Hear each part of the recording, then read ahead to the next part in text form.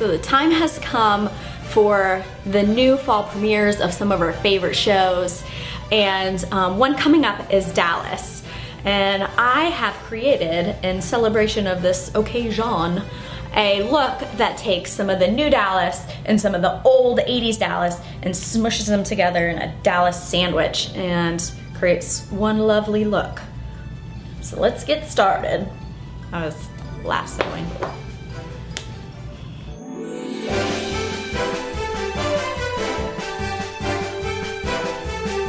The first thing we're gonna tackle is hair. And for hair, I'm gonna go old school.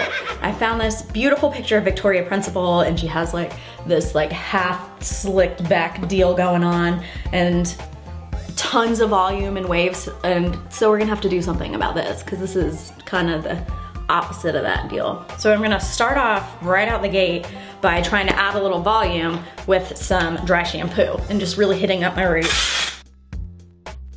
So then to get those big, beautiful, Dallas-worthy 80s waves, I'm going to use something a little old school as well, and that is hot rollers.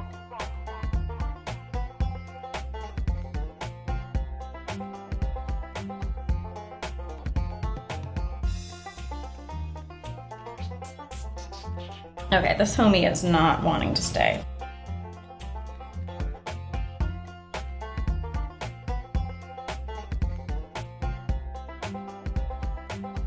Now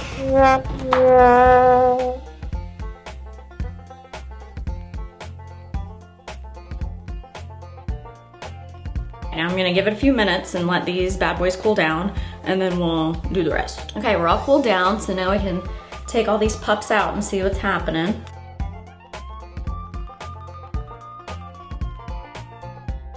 It's looking a little honey boo boo and a wiglet right now, but don't worry. We're gonna brush it out and we're gonna get it all big and bouncy. Now we've gotta get that one-sided pulled back deal going on. Grab some bobby pins and just slick it back with a comb.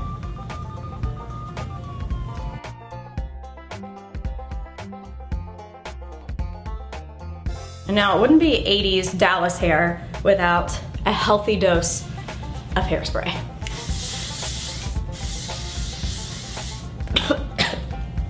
For the eyes, I'm gonna switch to current day Dallas, and I'm gonna replicate the look of Jordana Brewster's character. She really kind of has simple makeup usually, with a little bit of black eyeliner and like just a very bold brow. So that's what we're gonna do. I'm just gonna put on a little bit of like a medium brown from the lash line up to the crease.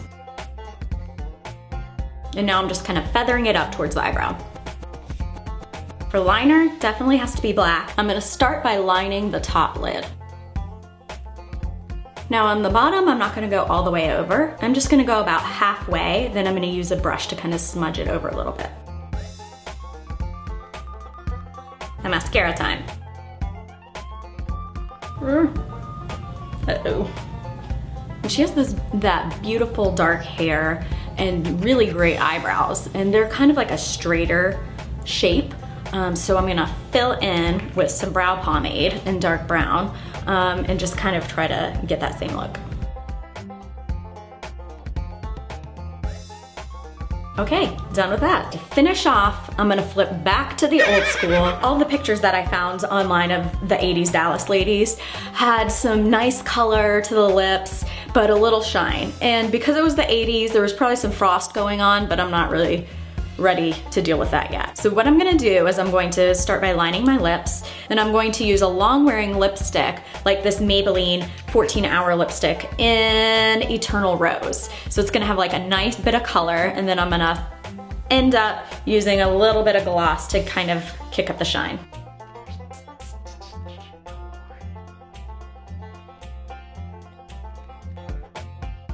All right, that's it. We're finished with our Dallas 80s / current time, old school, new school.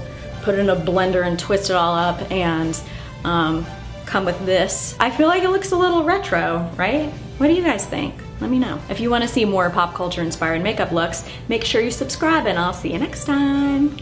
I wish I had a cowboy hat or something.